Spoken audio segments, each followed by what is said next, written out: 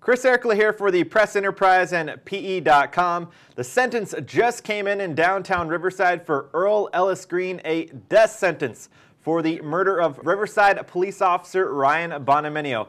I'm joined now by Press Enterprise's Rich Diatley. Rich, I'm guessing with the circumstances and all that's went on, not much of a surprise. No, the judge called the slaying cold, callous, brutal, particularly cruel because of the nature of it.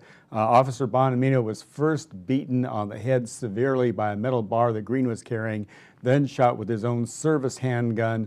There was evidence and testimony that Green could simply have continued on during the foot pursuit on the edge of Fairmount Park rather than turning around and attacking the officer who had slipped and fallen on a muddy patch. And the father of Ryan Bonaminio, Joe Bonaminio, has been very outspoken from the beginning of this whole process. Today, though, during the victim impact statement, the mother of Ryan Bonaminio was very emotional. It was she who supplied probably the most emotional scenario there.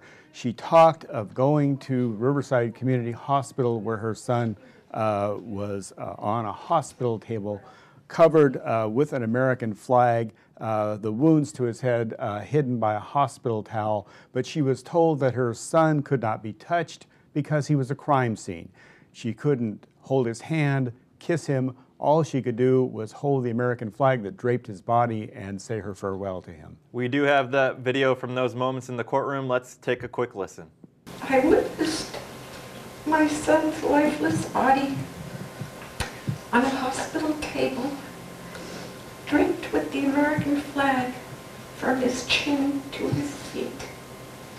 A large tube was protruding from his mouth, and a hospital towel covered the right side of his head. So I would not say the horrific damage he suffered. I was told I could not touch my son, only the American flag, because he was considered a crime scene. I could not hold his hand to let him know I was there, and I could not kiss him on the forehead like I did when he was a little boy. All I could do was place my hand on the American flag and say, "I love you, Ryan."